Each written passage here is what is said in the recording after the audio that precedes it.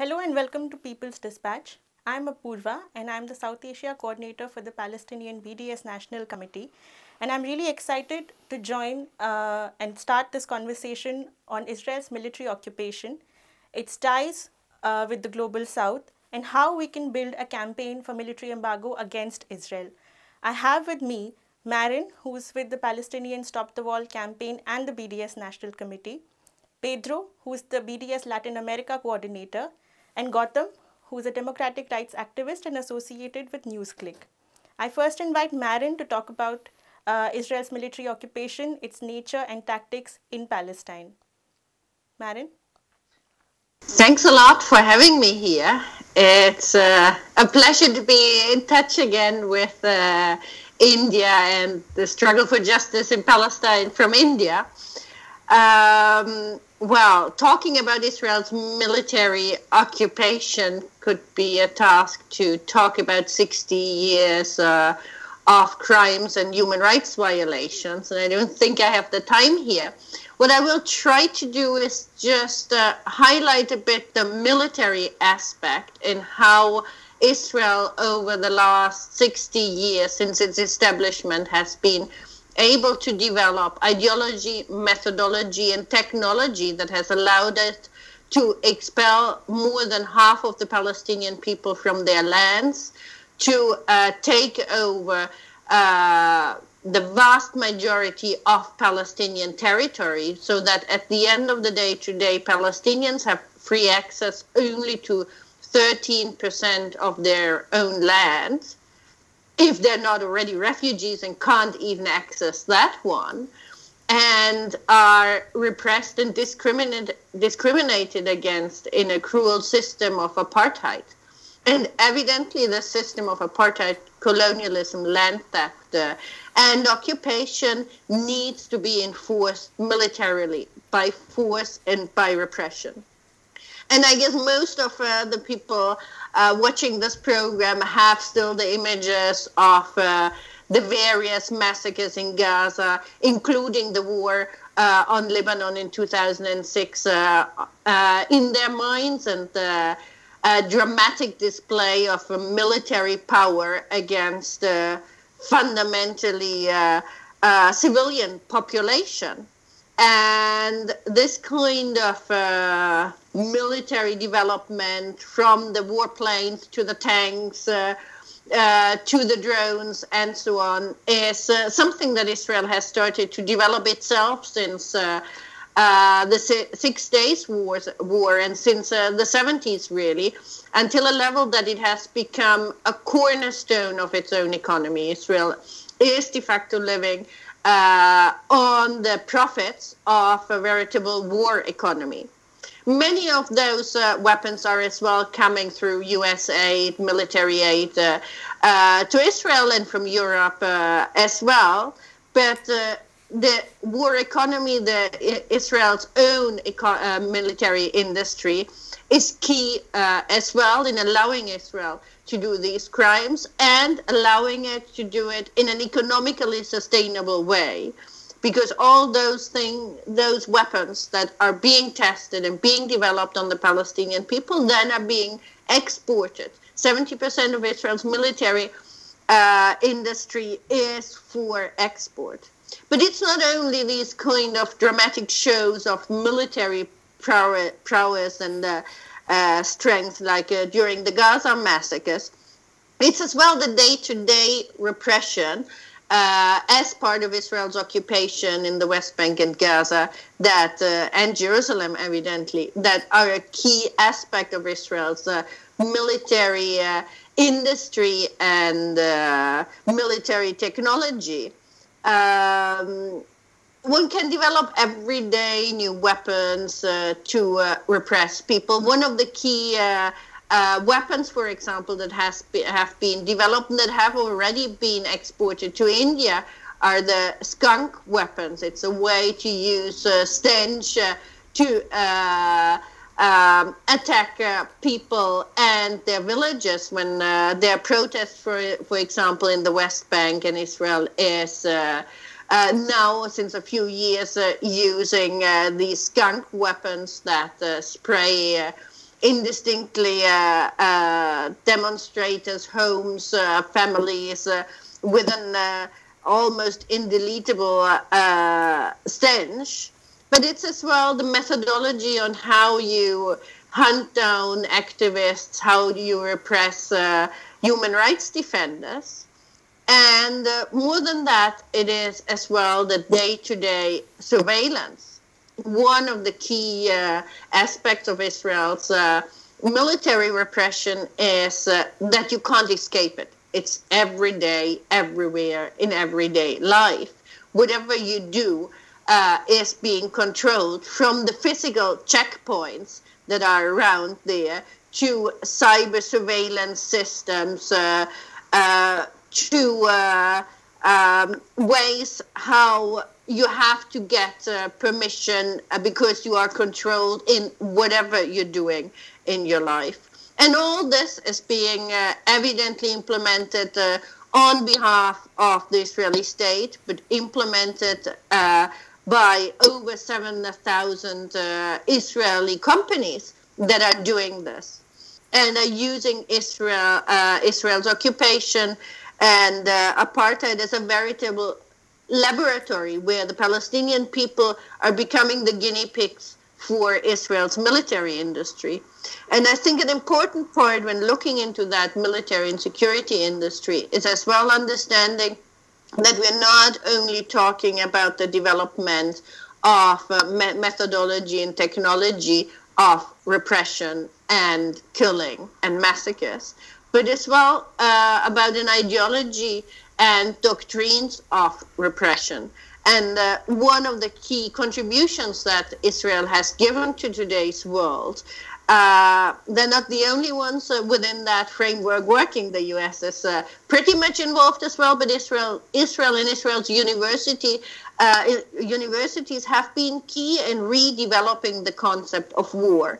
When the big achievement after the Second World War was that we actually had a system of international law that defined between a state of war and a state of peace, between combatants and civilians. What Israel has strategically done is to break down that line. We are now talking about non-conventional wars, whatever wars that may be, the war on terror, the war on drugs, the war on whatever, which is non-conventional, where the rules of war, the Fourth Geneva Convention, the limits that the world has given itself after the Second World War are broken down, and you can do two very interesting and important things. First of all, you can treat civilians as combatants, fundamentally. You can use exactly the same methods that you're using, or in theory, you would be supposed to be using only in war. And the second key thing is you can sell your technology, not only for use during war in a defined territory, in a defined time, but you can use it to everyone in every place. Two key examples, for example, the question of how you deal with prisoners. In theory, you should give people that are not combatants some civil rights when you repress them. Israel doesn't even do that one. Palestinians as such are enemies, and as such are having military courts, and as such are not having citizens' rights. And when we're looking at it, we see that there has been in the development around the globe, a strong development towards that, to eroding at least the minimum civil rights. And Israel, once again, has been a model in that one. Another example that I think is important is the question on how you're actually exporting military technology to a civilian space. One key example is the idea of smart cities. Smart cities is fundamentally a development that comes from the idea that I need to have a surveillance city where I can surveil everybody at every time. And that was a development that Israel has created to surveil the Palestinian people. Now it has become an experience and a mode of thinking cities. From Brazil, I think Pedro can talk about it, to India, where we're having as well the idea of smart and safe cities coming in. Or a question like Pegasus. Pegasus is a cyber surveillance system that Israel has developed to surveil, first of all, the Palestinian people, and now it is exporting it around the world. And human rights defenders, politicians, activists all over the world are now facing these kind of Israeli weapons and Israeli technologies. All of them are coming out of the Israeli military structure. So in that sense, I do think when we're looking at the overall structure of Israel's military and so-called security, homeland security technology, it is something that is evidently killing Palestinians every day.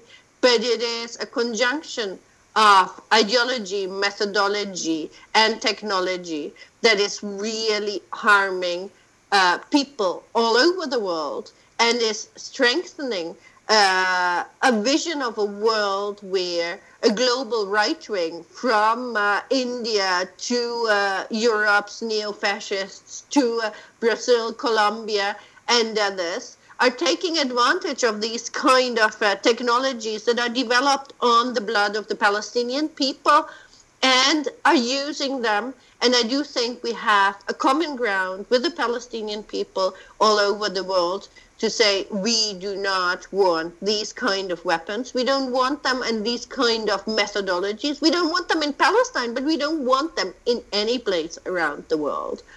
In this sense, I guess the question of Israeli military embargo, the call for Israel not to be allowed to export its technology is a question not only of support for the Palestinian people, but a fundamental question for our humanity today. Thanks, Marin, and we'll actually come back to that question of military embargo in a bit. But now I'd like to have Pedro talk about what partnership with Israel has meant for Latin America, especially in terms of military ties.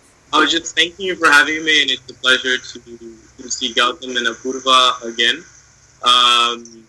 Well, I'm speaking from Brazil, and as you know, we are currently under a government that openly supports Israel's apartheid regime.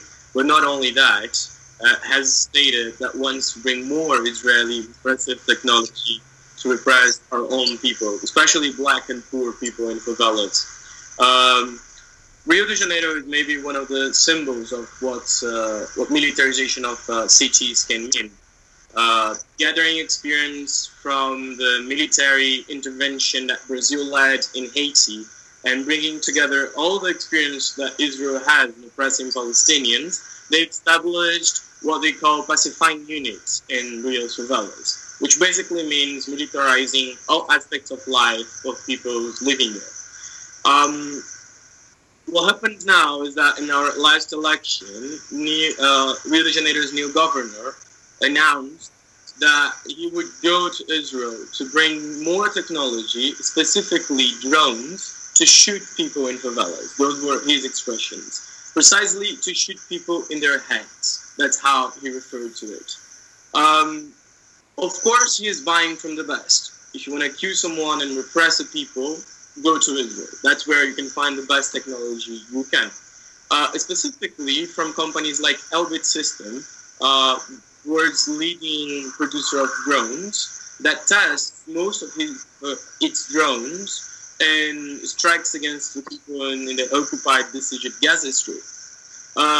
If one looks into Elbit's profits and launches of new drones, it's clear that its profits and launches of new drones come right after strikes in Gaza. So they can sell those drones to countries like Brazil and local governments like Rio de Janeiro, saying that they were tested in the battlefield, and they actually were. Rio de Janeiro governor actually went to Israel and came back not only excited about buying drones to shoot people in their heads in Brazilian favelas, but also to bring cybersecurity and different surveillance technologies that, as Marin was commenting about Pegasus, are also a leading field of exploitation for Israel. Last year, because all of that, and considering Israel's military connections to the region, also historically, which I'm going to comment in a bit, we held a popular hearing in Rio, gathering together different social movements that are affected in different ways by militarization processes in our region that are deeply connected to Israel's apartheid. In this public hearing, this popular hearing, we gathered information that we compiled together with a lot of research in a report that maybe Apurva can share with you afterwards. They have the English translation of that. Gathering all the information we have about the different ties between Israel and Latin American governments and the private sector around militarization. The conclusions become, first of all, is that these relations are historical relations. If we look into Israel's support to South Africa's apartheid, for example, while the whole world was boycotting the regime, Israel was providing with the military technology and even helping them to develop nuclear projects. The same happened in Latin America. Israel was providing direct support, not only political support, to the dictatorships that sheltered our region. Specifically, if we look to Central America, for example, we see Israeli companies training the armed groups that were trying to stop revolutionary groups or resistance groups to develop their resistance. If we look into Israel's support to the dictatorship in Argentina, it was providing weapons and direct strategy and knowledge to the regime to disappear with hundreds of thousands of people in that country. The same in Brazil, the same in recent developments in human rights violations in the region. So besides that historical development, what the report assessed is that we have today different levels of connection between Israel's military and our region. I'm going to list some of them and give some examples, because unfortunately we have hundreds of pages of examples that 10 minutes wouldn't even be able to cover a little bit. And that's quite symptomatic of the amount of relations we have. Well, the first sector we need to point here, the first type of connection, is of course government-government connection. And here it is important to emphasize that when we talk about governments, we're not talking only about national governments, as I said. We're talking about direct contract with local government, not only on security, also at infrastructure level, water agreements, etc. But specifically for the conversation we are having here, it's important to emphasize that there's a lot of security cooperation going from local governments towards Israel and vice versa. In this government-to-government contract, of course, national governments hold the biggest contracts and perhaps the most valuable ones in terms of money. A lot of other cooperation agreements sometimes are technical agreements, exchange between police, training the local forces on how to repress people in poor neighborhoods, using the techniques Israel developed, oppressing Palestinians under its apartheid regime. But if we look into companies, we can highlight some huge Israeli companies that are the ones being most benefited by this government-to-government agreements. We have, first of all, the one that I mentioned, Elbit System. It's the biggest Israeli military company. And it's present in almost all Latin American countries in different ways. We could refer, for example, to different drones produced by Elbit being used and sold to countries like Honduras, Colombia, Chile, Peru, Ecuador. We used to have a huge deal between Brazil and Elbit System that maybe afterwards, when we speak about strategies around military embargo, we can comment on that as an example of a successful campaign we had to break that deal. But the fact is that Elbit is all around the region. It's not the only military company coming from Israel involved in those government-to-government contracts. We have Israel Aero Industries, we have Rafael, another huge Israeli company that provides a lot of the missiles in the region for Chile, Peru, Ecuador, anti-tank missiles. We have missiles used by planes provided by this company to governments in Brazil, Colombia. Pegasus, as Martin mentioned, is another project that comes from Israel in another context, that is cybersecurity. You probably saw on the news a few months ago the scandals around Pegasus and election and data from the government in Mexico, for example. So we have all these different companies embedded in different deals. On the civil security level, another axis that we could analyze, we also have a lot of different Israeli companies, but not only Israeli companies. And at this point, it's important to say that Israel's militarization complex and oppression against Palestinian people also involve international and transnational companies. They are there providing services for the Israeli government and exporting that experience to different countries. One of these key companies are G4S. G4S is one of the biggest private security companies in the world. And until recent, it was responsible for several of the prisons where Palestinian political prisoners are being held, some of them under administrative detention, with no trial, no right to defense, and with the possibility of that detention being extended indeterminately. G4S, after losing several deals around the world because of BDS campaigns, left the prison system in Israel, but it still trains the Israeli police in occupied Jerusalem, which is a reason for us to keep boycotting this company and pressuring it to break all ties with Israel.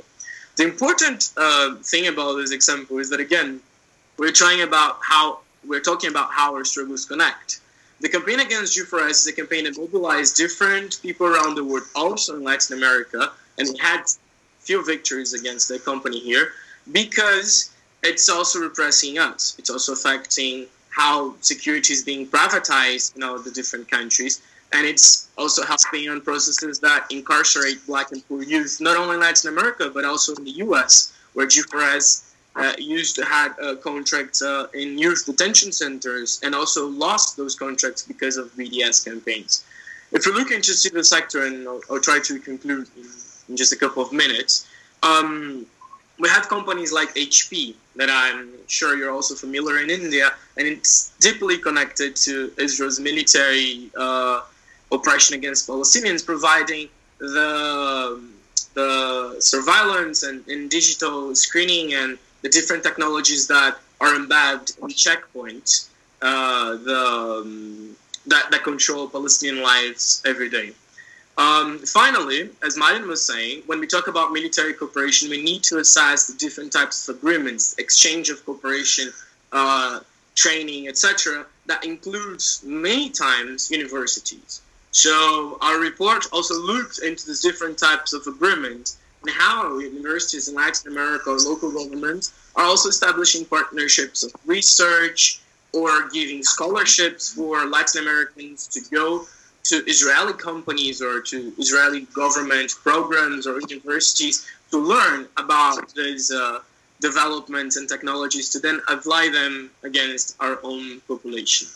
I couldn't conclude this brief explanation, without mentioning the recent connections around the wall that Donald Trump announced wants to build in the Mexico border, but has been built since before by other U.S. presidents, and that includes a lot of Israeli technology. And as soon as Donald Trump announced he was building the wall, Netanyahu gave support to the idea, and several Israeli companies started trying to get the different deals around the new constructions. Elbit, the company I was mentioning that leads the production of drones around the world, and which is deeply involved in the construction of the wall that Israel built against Palestinians violating international law, is one of the companies involved in the wall in the U.S.-Mexico border.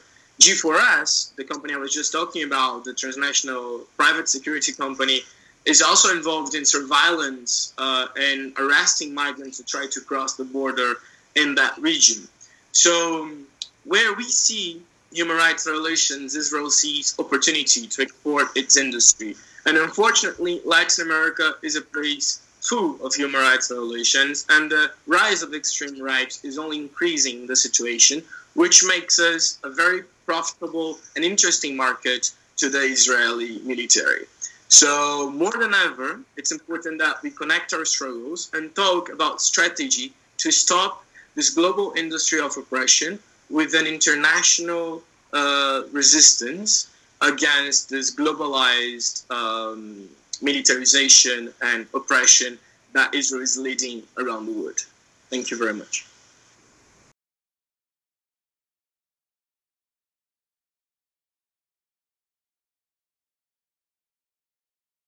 Pleasure to meet Pedro and Maren again, even if it's long distance, but at least I can see you and it feels good to know that you are hale and hearty and doing well.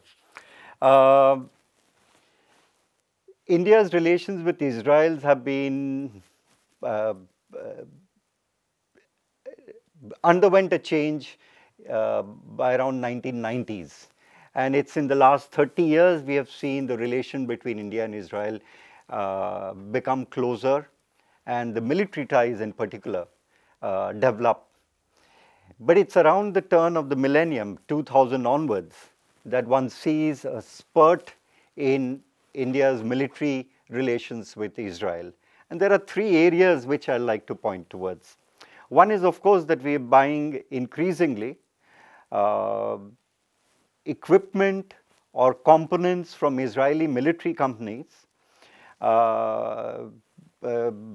directly for India's military use and for India's paramilitary use, including light weapons, drones, and in the process in the last 20 years, there have been a number of Indian companies which have tied up or set up joint ventures with Israeli corporations.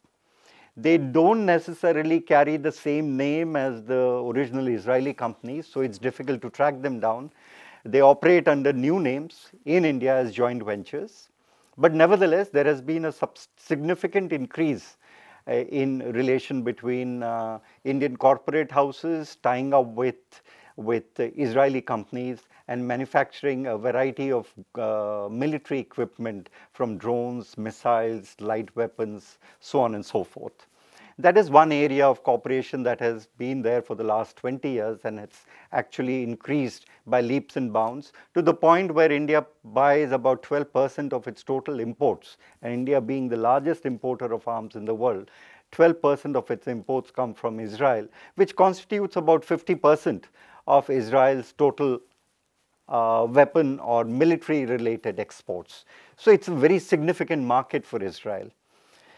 The second area which lately we have come to notice and which we find that this is something which is developing even more. Although the relation goes back to 1994 for the first time when India turned to Israel to learn from it how to build a fence or a wall to so-called protect itself from a so-called proxy war from being waged by Pakistan. So the surveillance system, the whole idea of fencing, sensors, etc., and the expertise very largely came from Israel. That is another area of relationship that has developed. And this is primarily confined to the area of Jammu and Kashmir, where there is what one could an internal war going on, and a war of suppression, a military suppression of a popular movement which demands right of self-determination or freedom from Indian occupation. The third area that is actually something that one should be looking at more closely is the increasing reliance on methodology and ideology, which is getting reinforced in India. It's not as if India lacked any such ideology or methodology for the last 300 years. We have a long tradition and history of it, having lived under British Raj for more than 200 years, followed by past 17 years, 70 years, where we have seen the Indian state becoming more repressive and becoming more sophisticated in the kind of repressive methods that it used. And it's here that Israel has come and started playing quite an important role as reinforcing the already existing methodology and ideology by fine tuning and by providing real life experience, as they claim, from occupied territories in Palestine, bringing it for use in countries like India. And I'm sure that this is probably being shared elsewhere too, but in India it's noticeable, very clear. So these are three areas of relations between India and Israel that need to be monitored. What is important is, and when we talk about solidarity, we tend to talk about solidarity from the point of view of lending support for a movement which is just, legitimate, fighting for rights which are theirs. That is one level of solidarity. The other nature of solidarity is to try and link your own struggles that are taking place in your country with what is going on in Palestine at the hands of Israeli forces, and see where this the experience of Israel is getting transmitted to other places and other conflicts where they're coming in use. The third is, as far as India is concerned, and which is where we have been the weakest, is that there are real life experience and real lessons to be learned from what Israel is doing in Palestine with what India is doing in Kashmir.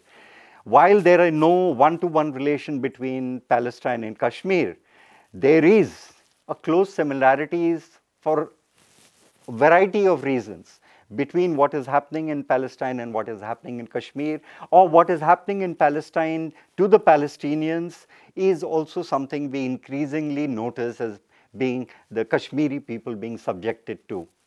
This, unfortunately, just like in Israel, where the Israeli civilian population has not been very vociferous in critiquing their own governments and regimes, military repression and oppression of Palestinian people, and the extraordinary lengths to which they go, the similar problem exists in India, where drawing any parallel with Kashmir or what is happening in Kashmir does not arouse much support from the civilian or population or from the opinion makers in India.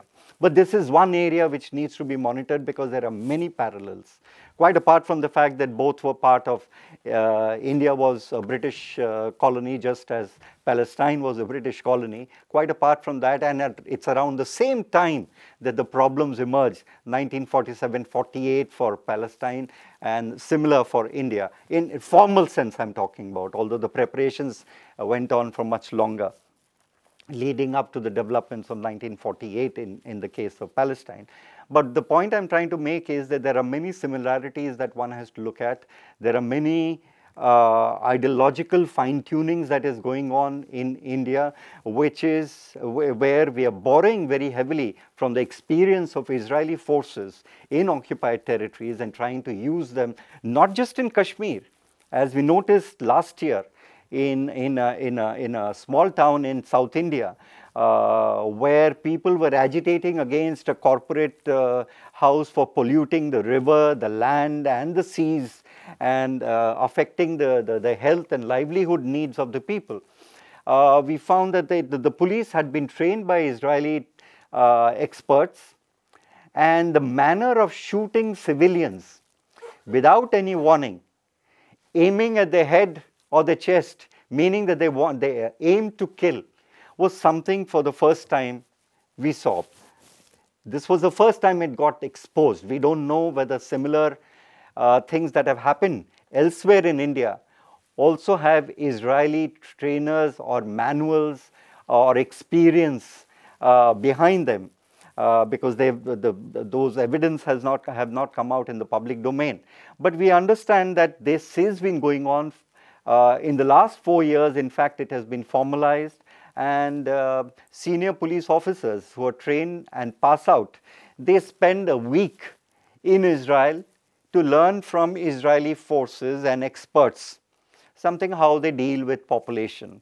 And population control has become, in this age that we are talking about, terrorism which reduces a movement, it damns a movement, demonizes a movement, delegitimizes a movement by characterizing a people's movement as a terrorist movement, which robs them of history, agency and everything and their own motivation.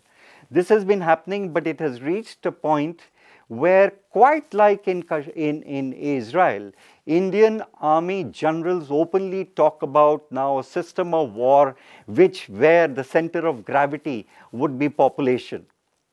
Now, once you put center of gravity, if the military forces regard population as the center of gravity, which means that that is what you have to target, it becomes very clear that you are imitating what the Israelis have already been doing for many decades, or at least for many years, if not decades, vis-a-vis Palestinians at the hands of Israeli forces. We see this happening in India too, where the distinction between combatants and civilian has been blurred. Indian armed forces, when they go and undertake army operations, they target even civilians by saying that these are accomplices of terrorists, by calling them accomplices because they come out, shout slogans in support of the militants who are fighting because they regard themselves as freedom fighters who are fighting for their cause, or throw stones at the forces, or shout slogans in support of the militants and encourage them to fight on, or try and help them to escape from it. They've all become accomplices of terrorism, and they are now targets of military forces which are deployed for operations. The dangerous thing is that this blurring has meant that even those who come out and shout slogans in favor of freedom from India, are targeted and become accomplices of terrorists for merely shouting slogans or carrying banner which protests Indian occupation. So in short, what we see happening in Kashmir, I would not say, and it would be too much to credit Israel for creating the conditions that we have, but definitely there is a fine tuning, and the regime, the repressive machinery is becoming far more efficient than what they have been. They're fine tuning it, and this expertise is coming from Israel. We are faced with two sets of problem in India. One is, of course, as I mentioned, the taking of the issue of Kashmir always is a tricky issue in a country like India. But that apart, there are many other areas where it is possible to bring in Palestine into our conversation, because many of the struggles face suppression at the hands of either a militarized, a police force that is getting heavily militarized and heavily armed in the bargain, where Israeli expertise or Israeli influence can be deciphered.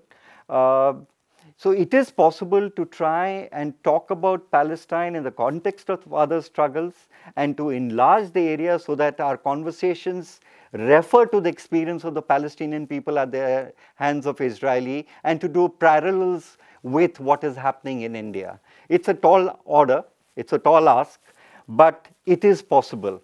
But we have to somewhere along the line, unfortunately, whether we like it or not in India, we have to somewhere along the lines recognize that there are similarity between what is happening in Palestine at the hands of Israeli forces and what is happening in Kashmir in India at the hands of Indian forces, which need to be highlighted in order to build up support and solidarity for the Palestinians, but at the same time ensure that other struggles that are going on also get noticed And our solidarity for the Palestinians also extend then to solidarity with other people suffering similar suppression or repression at the hands of their own government and their own military forces.